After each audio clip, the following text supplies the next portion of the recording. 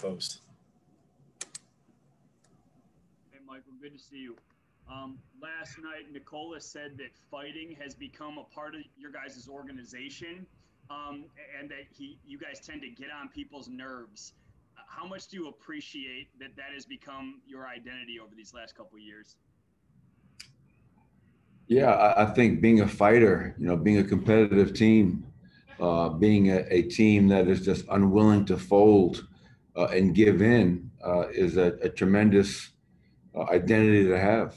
Obviously the playoffs are always hard. No matter who you're playing, it's always a challenge to try to win 4 games. And I think the last 3 years have been a lot of fun. And if we're able to get under people's skins while doing so, so be it. But I just love the resiliency of our group, Mike.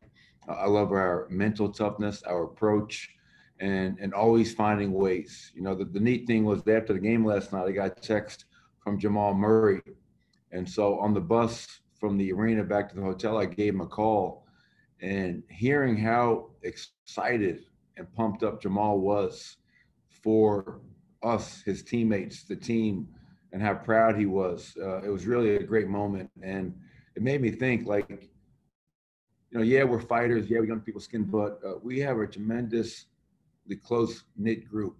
And, Jamal's back in Denver. Excuse me. He's back in Denver rehabbing.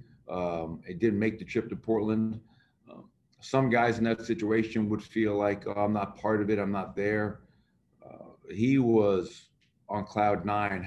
I could feel his emotions, his excitement for the team. And I love that about our group, how we truly care about each other. And that's a big part of the culture that we have here in Denver. Mark Medina, USA Today. Michael, good to see you. I got a 2-part question here on Facu. What do you remember what your initial impressions of him, seeing him over the years in international basketball? And since he joined you guys, what have you gotten a deeper appreciation for him now that you've coached him and gotten to know him? Yeah, I mean, the thing that always stood out to me when watching Facu over the years, just as a fan of the game, whether it be playing and representing his country, Argentina, or playing over in the EuroLeague for Real Madrid. I always had a tremendous amount of respect for his passion, the passion he played the game with, and his toughness. And that was always on display whenever you watched him, whatever setting it may be. That is definitely carried over to the NBA. When he first got here, I had a very simple message for Facu. Said, don't change. Just because you've gone from the EuroLeague and the ACB to the NBA, don't change who you are. Don't change your approach. Don't change how you play. I want you to be Facu Campazzo. And I think he appreciated that. And he's done just that. He's come here and played his game at a high level. And I never envisioned that to be our starting point guard in the playoffs, because you never envision the injuries that we've had. But he's not afraid. That's probably, you can see that from afar, but when you're in a foxhole with the guy and you see him every day, you see his work ethic, his preparation, his toughness. But the fact that he's not afraid, he goes out there and leaves it all on the line every single night. You just have a tremendous amount of respect for a player with that kind of a mindset every single day. Matt Moore, the Action Network. Michael, Nicola was a 2nd-round pick. Monte was a 2nd-round pick. Austin, you guys pulled off the street when he was out of a job, and he's obviously been appreciative of that. So often players talk about how opportunity is key, finding the right opportunity. Why is it so many guys have found the right opportunity under your staff and with this team over the last couple of years? Yeah, well, I think one, Tim Connolly and our front office do an amazing job of drafting a Nikola Jokic 41st, taking Monte Morris late in the 2nd round as a 2-way, Torrey Craig's, Marcus Howard's, Shaq Harrison, Austin Rivers, the list goes on and on and on, to your point. And then once the front office has done their job, then now it's on me and our staff to make sure that we're helping these guys develop, improve, get better. and then putting them in situations. I think experience is the best teacher. And a lot of the guys that you mentioned have been given a chance to play. And you can do all the player development workouts you want, but if you don't get a chance to put those into action in real game situations, you're going to be a player development player. And our guys have gotten that chance to play. So it's something we take an immense amount of pride in, developing every player, whether he's a lottery pick, a second round pick, or a two-way player. Doesn't matter. If you come into our gym, we take a lot of pride in trying to develop all of our players so they can become better and ultimately help our team win at a high level. And I think we've seen that across the board in the 6 years that I've been here. Joel Rush, Forbes. Hey, Coach. Excuse me. Anytime a role player kind of steps up and has a big game like Austin did last night, it's, something to celebrate. But how just much more special is it just knowing the year that he's been through and just the whole kind of arc of his almost kind of redemption story there? Yeah, I mean, it's obviously winning game 3 on the road. We knew it was going to be a tough task. Got off to a slow start. Finished the game. They scored, I think, 12 points, 4 threes, and 43 seconds to close to make that game a lot more interesting than it should have been. But regarding Austin, yeah, I think we all take great satisfaction in watching him have the game that he had and knowing, as I told our team after the game, that he was sitting at home for 2.5 months. And, I'm sure during that time, Austin did a lot of soul searching, and he had the courage to look himself in the mirror. He wasn't just going to place blame elsewhere. We've had a couple of conversations about this, and, it was kind of probably in hindsight now, a positive, because maybe he was at a crossroads, and he's owned up to him having to be the best version of himself, not just on the court, but off the court in the locker room. And he's done that since he's been here. Austin Rivers, before he scored 16 points in the fourth quarter, has been a great addition, a positive addition to our team, to our culture, to our locker room. And just so thankful that he's here and he had the game that he had. And I think every one of his teammates was really happy for him, knowing his story. And hey, we still have a lot of work to be done. So we're not celebrating. We're not sitting here thinking that we've done anything. This series is a long ways from being over. Katie Wingy, Altitude Sports. Hey, Coach, I'm going to piggyback off of Matt's question a little bit because I asked Aaron Gordon about your Statue of Liberty comment and why this franchise gets the best out of whatever players you guys have. And he complimented the coaching staff. He pointed out you guys and said that the way that you guys invest in your players makes them believe in themselves. And what is it about your staff that is able to give that gift to your players, the ability to believe in themselves out there?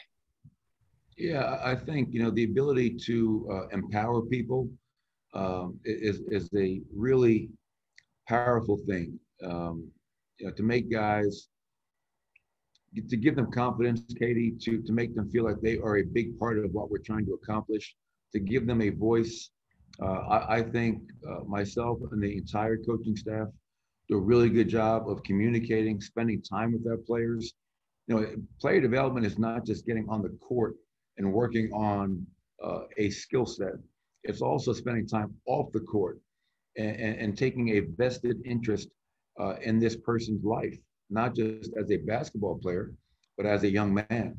And I think that's something that we do a good job of. And that's something that we make sure that we spend time doing because that's so important. Players don't care how much you know until they know how much you care. And for a new player like Aaron or Austin or JaVale or Shaq, open lines of communication always make players feel more welcome and like they're a part of it. And I love that about our group. It runs through the whole organization from top to bottom. And that's why when guys come into this team from outside, I think sometimes they're taken aback a little bit because we are not your typical NBA team. How we run things, how we do things, the relationship from Josh and Stan Kroenke down to Tim Connolly and myself, the whole staff. We have a very, very close and connected group. And I think you've seen that, through all the years that I've been here. Brandon Cristal, KOA. Yeah, Coach, when Jamal got hurt, you said you weren't worried about offense. And last night, Austin had a huge game. I imagine, are you just happy as long as there's a third scorer, you're not planning on it to be the same guy every night after Nikola and PJ? You know that it'll be somebody, and it just depends on a given night, the hot hand guy, I guess. Yeah, I mean, we have a deep team, and with the way we move the ball, obviously I think we only had 24 assists last night, which is a low number for us. But with how we play, the ball is going to find the open man. The fact that we made 23s, we had 9 different players make a 3 last night. Our third scorer is the open man. You know what you have in Nikola Jokic. You know that Michael Porter is going to be a guy that we run a lot of plays for, get him looks.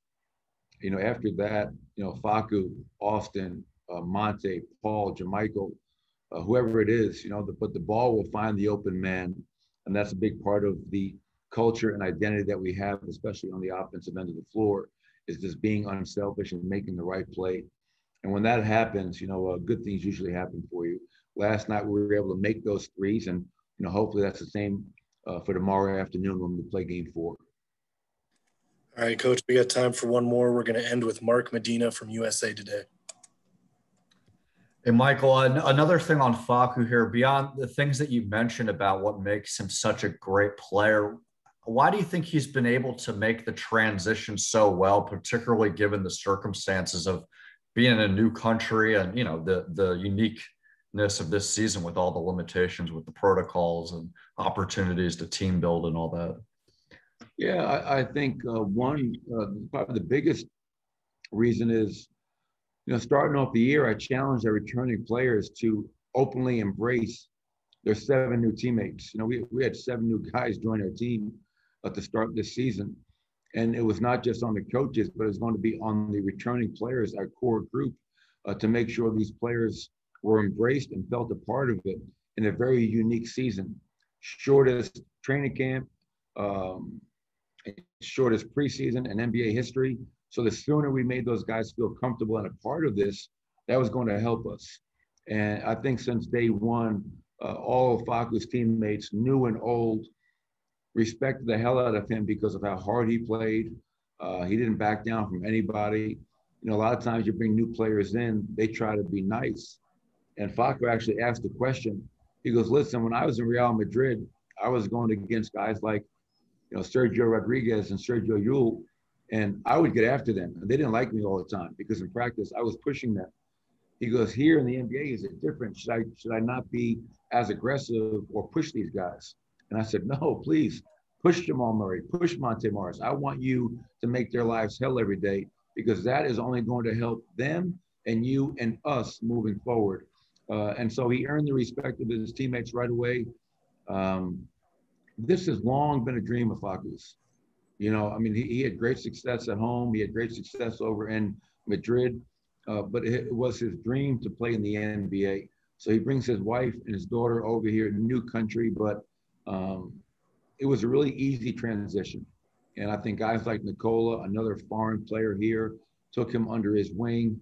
And I think it was a really quick adjustment to making Denver his home. And, obviously Facu's got his own fan club, rightfully so. And hopefully he continues to play at the level that he's playing at. All right, that'll do it. Thank you, Coach. All right, thank you.